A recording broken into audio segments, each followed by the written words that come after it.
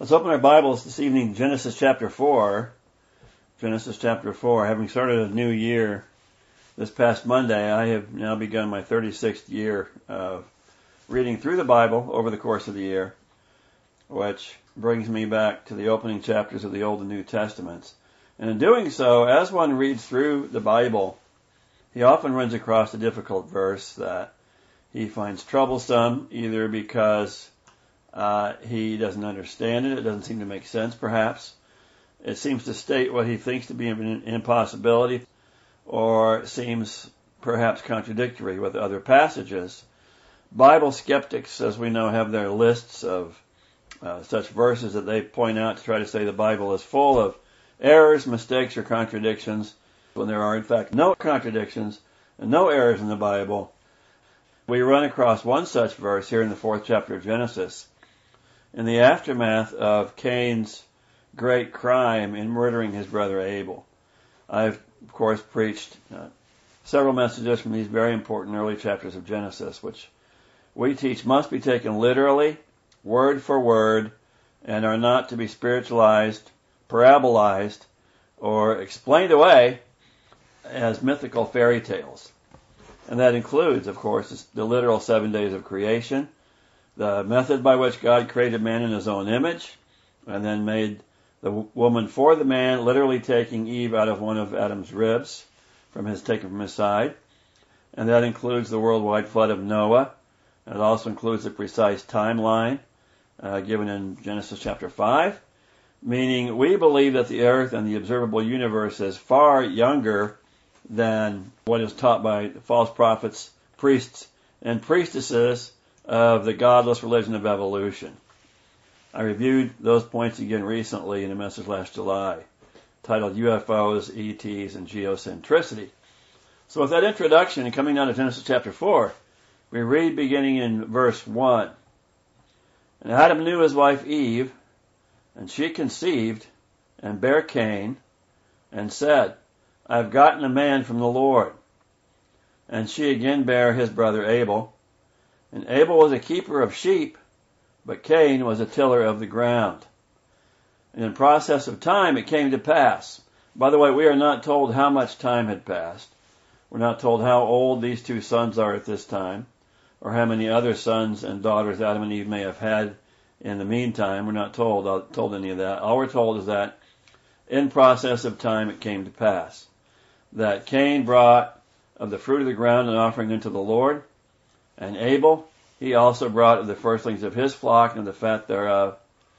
And the Lord had respect unto Abel and to his offering, but unto Cain and to his offering he had not respect. And Cain was very wroth, and his countenance fell. And the Lord said unto Cain, Why art thou wroth? Why is thy countenance fallen? If thou doest well, shalt thou not be accepted. If thou doest not well, sin lieth at the door, and unto thee shall be his desire, and thou shalt rule over him. Meaning he has to rule over sin, temptation to sin. God is there personifying sin itself. First, although this is not my main reason for bringing into this chapter, to some this passage may seem to present a contradiction of the principle we read elsewhere, that God is not a respecter of persons. But of course there is no contradiction here. God is not respecting Abel more than Cain just because of his person. To review some points covered before, from this text we know for certain that the reason we read in verses 4 to 5 that the Lord had respect unto Abel and his offering, but unto Cain and to his offering he had not respect, is because the Lord had previously given instructions for proper offering and sacrifice. Abel, we know, obeyed those instructions, but Cain did not. And so the Lord had good reason for rejecting Cain's offering. First of all, just the fact that Cain and Abel brought an offering together at the same time and to the same place, in and of itself indicates that God had called for such offerings to be made at a particular time and place. Secondly, the Lord's response to Cain in verse 7 tells us that Cain was acting in disobedience. When the Lord said, if thou doest well, in effect meaning, if you obey me, shalt thou not be accepted? And if thou doest not well, if you disobey me, sin lieth at the door. Unto thee shall be his desire, and thou shalt rule over him. In that last statement, again, the Lord, in effect, personifies sin itself. And he says, your sin wants to control you, Cain, but you have to control your desire to sin instead. Cain had already sinned here in bringing an improper sacrifice. But now he was in great danger of committing a much worse sin, for which he would suffer very devastating consequences. Sin always wants to control each of us. That's what the Lord's saying to Cain. Sin has an addictive effect and makes us its servants or slaves. That's why Jesus said in John 8:34, verily, verily, I say unto you, whosoever committeth sin is the servant or the slave of sin. And another reason we know that the Lord had given instructions previously for proper sacrifice, but that Cain disobeyed, is because we read in the New Testament in Hebrews 11 verse 4, by faith Abel offered unto God a more excellent sacrifice than Cain, by which he obtained witness that he was righteous, God testifying of his gifts, and by it being dead, yet speaketh. Abel brought his sacrifice by faith, meaning by believing God's revealed word. He came by faith. He believed God's word about sacrifice. The Bible does not tell us when that word regarding proper sacrifice was revealed, but I believe it was revealed in chapter 3, after Adam and Eve fell into sin. In verse 15, Genesis 3:15, we read the first prophecy of the coming virgin-born Messiah, the seed of a woman. By the way, that's the only verse in the Bible that mentions a woman having seed, speaking of the virgin-born Messiah, who would crush the head of the serpent while having his own heel crushed, meaning that he would bring ultimate victory in defeating Satan, for which he would have to shed his blood to do that. Then in verse 21 of that chapter, in chapter 3, we see that although the Lord had told Adam in the day that he ate of that fruit, he would surely die, on that day instead the Lord killed an innocent animal as a substitute, shedding its blood in order to make coats of skins for Adam and Eve. And I believe that is when the Lord gave the instruction for proper sin sacrifice going forward. And those sacrifices would then point as an offering of faith in that coming Messiah. And that established a timeless principle that is still true today, that without the shedding of blood, there is no remission for sin. Abel obeyed those instructions and brought a blood sacrifice. Cain rejected those instructions, I guess because he thought he had a better idea. Instead of a blood sacrifice, he brought an offering that he had produced by his own labor, by his hard work, the fruit of the ground, that being the fruit of his labor. And he probably brought the best that he had to offer of that fruit of the ground, of that fruit of his labor. But bringing his own works before the Lord rather than the blood sacrifice is really the basis for all false religion in this world, every one of which is based on man's works and man's own effort, doing what he can do, either to appease or to please whatever God he believes in, or just to please himself and serve his own good pleasure. All such false religion began with Cain's attempt in this account to come to God by virtue of his own works, which is what we read in Jude 11, that false teachers and false religionists have gone in what Jude calls the way of Cain, trying to come to God through the works of man, through their own works, rather than through the work of Christ on the cross of Calvary. As Jade covered this past Sunday, Paul calls all such false teachers who try to come to God by works evil workers in Philippians chapter 3. They're evil workers. They've gone the way of Cain. So reading on then to Cain's greater sin and the terrible consequences that came of it, my main point in tonight's Bible study. Verse 8 says, And Cain talked with Abel his brother. It came to pass when they were in the field that Cain rose up against Abel his brother and slew him. When we read there that Cain talked with Abel, the meaning there is that they actually talked with each other. And it's quite apparent that Abel, in fact, preached or he prophesied to Cain at that time. We can presume that because the Lord Jesus referred to Abel as a prophet when he rebuked the Pharisees in Matthew 23 and also in Luke chapter 11, verse 49 to 51, where Jesus said to the Pharisees, Therefore also said the wisdom of God, I will send them prophets and apostles, Some of them they shall slay and persecute. He said, verse 50, that the blood of all the prophets, which was shed from the foundation of the world, may be required of this generation, from the blood of Abel unto the blood of Zacharias, which perished between the altar and the temple. Verily I say unto you, it shall be required of this generation. So there in that passage, Luke 11:50, Jesus said Abel was a prophet. And so I would suggest that when this text says that Cain talked with Abel, his brother, I believe that means they had a very heated discussion, and that Abel's prophesying to Cain is in all likelihood what precipitated being murdered by his brother Cain. He was murdered as a prophet. And the Lord said unto Cain, verse 9, where is Abel thy brother? And he said, I know not. Am I my brother's keeper? And he, the Lord, said, what hast thou done? The voice of thy brother's blood crieth unto me from the ground. Abel's blood cried out to the Lord for justice and for vengeance, for the Lord to avenge his death.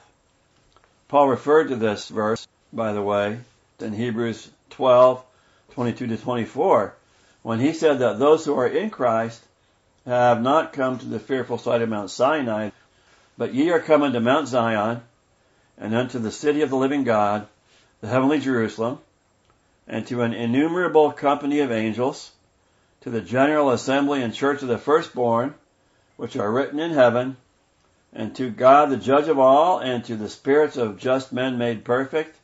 Verse 24, and to Jesus, the mediator of the new covenant, and to the blood of sprinkling that speaketh better things than that of Abel. To the blood of sprinkling that speaketh better things than that of Abel. Abel's blood cried out to the Lord for justice and vengeance under the law. But the blood of Jesus speaks of grace and mercy and redemption from sin. So God says, the blood of your brother cries out to me from the ground, cried out for vengeance. God let Cain live and didn't take vengeance on him as far as he didn't put him to death. But he still pronounced a very heavy sentence upon him here in verse 11 of Genesis 4. Now art thou cursed from the earth, which hath opened her mouth to receive thy brother's blood from thy hand. When thou tillest the ground, it shall not henceforth yield unto thee her strength. A fugitive and a vagabond shalt thou be in the earth. And Cain said unto the Lord, my punishment is greater than I can bear. Behold, thou hast driven me out this day from the face of the earth. From thy face shall I be hid. And I shall be a fugitive and a vagabond in the earth. And shall come to pass, everyone that findeth me shall slay me. The Lord said unto him, therefore whosoever slayeth Cain, vengeance shall be taken on him sevenfold. And the Lord set a mark upon Cain, lest any finding him should kill him. There have been all kinds of speculative, wild theories about what is meant here by the mark that the Lord set upon Cain, from some saying it was a horn or a literal mark or a letter on his forehead, to a wild and ghastly look and appearance, to one wild theory said it was an earthquake wherever Cain stepped. But the simple fact is that the Bible does not say what that mark was, and it may mean something just as simple as a figure of speech that Cain was a marked man, as may have been known only to the Lord, not a visible mark, but that the Lord mercifully marked or singled out Cain from among other men with no more than the promise of divine protection against any who would bring him harm. It may just mean something as simple as that. Verse 16, and Cain went out from the presence of the Lord and dwelt in the land of Nod on the east of Eden. And then we read, verse 17, and Cain knew his wife, and she conceived and bare Enoch. And Cain builded a city and called the name of the city after the name of his son, Enoch. First of all, to clarify, this is not the prophet Enoch mentioned in the New Testament in Jude, verse 14, the seventh from Adam, who Jude says prophesied, saying, behold, the Lord cometh with 10,000 of his saints to execute judgment upon all, and to convince all that are ungodly among them of all their ungodly deeds which they have ungodly committed, of all their hard speeches which ungodly sinners have spoken against him. That was a prophecy of Enoch there in Jude 14. We read about that Enoch in the next chapter, chapter 5, verses 19 through 24, where we are given the birth line of the promised Messiah, the Lord Jesus, who descended from Seth rather than from Cain. But back to my mention here of difficult Bible verses that skeptics like to point to in order to say that the Bible is full of errors and contradictions, when there are in fact no contradictions and no errors in the Bible. One such verse they point to, and one that seems to raise the most questions from both skeptics and immature Christians, is right here in verse 17, where we read that, "And Cain knew his wife, and she conceived and bare Enoch." Of course, the question consistently raised is, if, as the Bible says, all mankind originated and descended from Adam and Eve, the first two human beings, then where on earth did Cain find a wife? To answer the question, we have to first state and we have to acknowledge unequivocally that all nations of the earth and every human being that ever lived do trace their ancestry back to Adam and Eve. The Bible says that repeatedly and consistently throughout. Every ancestry lineage in the Bible traces its origin back to Adam. In the preceding chapter, we read in chapter 3, verse 20, Adam called his wife's name Eve because she was the mother of all living. In Acts 17, we find Paul preaching on Mars Hill in Athens, where Paul said in Acts 17, verse 24, "God that made the world and all things therein, seeing that he is Lord of heaven and earth, dwelleth not in temples made with hands, neither does worship with men's hands as though he needed anything, seeing he giveth all life and breath and all things, and hath made of one blood all nations of men for to dwell on all the face of the earth, and hath determined the times before appointed, the bounds of their habitation." That means in making them all of one blood, they all descended from one Father, is what that means. Romans 5, we read, "Wherefore, as by one man sin entered into the world, and death by sin, and so death passed upon all men, for all have sinned." Adam was that one man who brought sin into the world, and he passed that sin nature on to all of his offspring. So all men now are sinners, and all men then are subject to death. Again, Romans 5, continuing in verse 15, "For if through the offense of one, through Adam's sin, many be made dead." Through Adam's sin, the entire human race was cursed to death because the entire human race sprang from Adam. Much more the grace of God and the gift by grace, which is by one man, Jesus, hath abounded unto many. So Romans 5, 12 to 15 pretty much says that all humanity sprang from Adam's loins.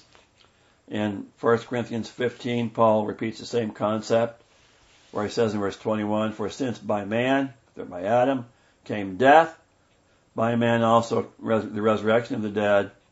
For as in Adam all die, because we are all descended from Adam, so in Christ shall all be made alive." So, first of all nations of the earth, every human being that ever lived, trace their ancestry back to Adam and Eve. And by the way, I'd also add that God did not make a new wife for Cain like he did for Adam, because if he did, Paul could not have said in Acts 17 that all nations of men descended from one blood. And so, where on earth did Cain find a wife? Knowing from Genesis 5, 3 to 5, that after Eve bore Adam's third son, Seth, they also had many other sons and daughters as well. That was after Cain killed Abel. That was after Eve bore Adam's third son, Seth. And they also had many other sons and daughters. The very simple answer, and the only possible explanation to this question, is that Cain took a near relative, either his sister or his niece, a daughter of one of his other siblings, as his wife, which from the time of the law of Moses was given on Mount Sinai to the present day has been both forbidden, illegal, and genetically dangerous. And for most in our modern culture today, the concept is unthinkable or abominable. But for several reasons we have to bear in mind, that was not at all true from the time of creation until actually quite some time after the flood of Noah. The law of Moses was not given until 2,700 years after creation. And while we read in Leviticus 18 and 20 that Israelite men were forbidden under the law of Moses from marrying or from laying carnally with their sisters, there were no such prohibitions before that time. That's, by the way, also true of several other things, such as dietary laws. Israelites were forbidden from eating certain animals declared at the time of the giving of the law to be unclean.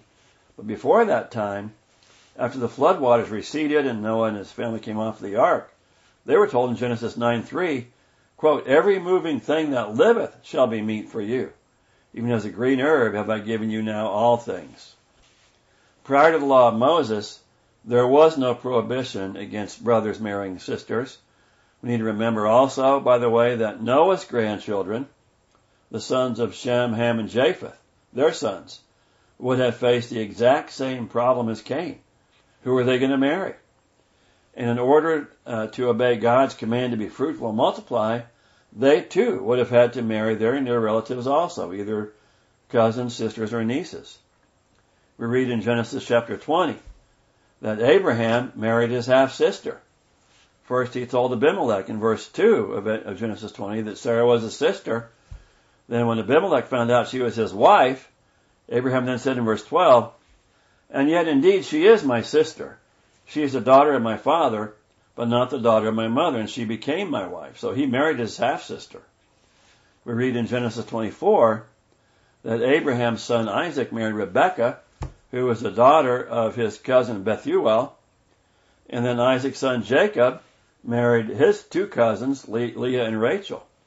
So clearly the Bible did not forbid the marriage of close relatives until the time of Moses. We also need to remember that prior to the flood, things were much different. Atmospheric conditions were different than they are now. Before the flood, the earth was like a giant greenhouse with a vapor canopy surrounding the planet that collapsed at the time of the flood. But there was much higher atmospheric pressure on the earth before the flood. Bloodlines were pure back then, with no cumulative genetic anomalies or defects that are present today. So there was far less danger of genetic mutations in the antediluvian times before the flood than is true today, all of which contributed to the fact that before the flood of Noah, men lived much longer lives than has been true since, we know. Adam lived to be 930 years old, and except for Enoch, seventh from Adam, who walked with God and therefore was taken up to heaven at a very young age of 365 years, the average lifespan of Adam's descendants in Genesis chapter 5, all the way from Adam to Noah's father Lamech, the average lifespan was 907.5 years. And may I say that in living such long lifespans back then, each of those fathers of every generation could have potentially sired hundreds of children. Think about that for a minute. Even if every family only had 20 sons and 20 daughters, they could have had a lot more. But even if they only had 20 sons and 20 daughters, simple math tells us that in 8 generations there were probably at least 2 billion with a B, people on the face of the earth at the time of the flood of Noah. We have no idea how long Cain wandered as a vagabond in the earth before finding a wife. But within just a few short decades, there would have been many, many eligible females for him to choose a wife from. No problem. Adam and Eve, we know, were perfect when God created them. They pronounced everything to be very good. They had perfect bloodlines. They had perfect genes. But then when sin entered the world, the human species began to suffer, of course, the degenerative effects of sin. So that by the time the law was given, the cumulative effects of such degeneration then made it necessary to forbid brothers and sisters from intermarrying, in order, of course, to avoid genetic mutations, birth defects, deformities in children. Cain, however, had no such problem, either physically, legally, or morally. And it was not only perfectly acceptable in that day for Cain to marry a close relative, either a sister or a niece, but it was in fact expected and required of him in order to obey God's command to be fruitful and multiply. Just as it was also for many others in that culture, and for several generations after Cain, even until some time after the flood of Noah. Again, Noah's grandsons, the sons of Ham, Shem, and Japheth, had to marry either sisters or cousins. So there's the answer, very simple and straightforward, to the question of where did Cain find a wife? And so the modern skeptic who points to this issue in an attempt to support his view that the Bible cannot be taken literally or seriously, instead needs to see how utterly ironic it is for him to do so when in fact The notion of Cain marrying his sister or niece makes infinitely more common sense than does that same skeptic's foolish and most unscientific faith in his religion of evolution that actually relies on genetic mutation of the species and life evolving from lifeless rocks and man evolving from chimpanzees over billions of years. And that, by the way, when we know that true science points ever so clearly to a relatively young universe and solar system that cannot be more than 10,000 years old, making evolution entirely impossible, as we've shown in those other messages mentioned earlier. So that's what I had for you tonight. That was a quick Bible study here about how did Cain find a wife, and that's all I had for you tonight. So at that point in time, I'm going to open the floor for any discussion, questions, and answers.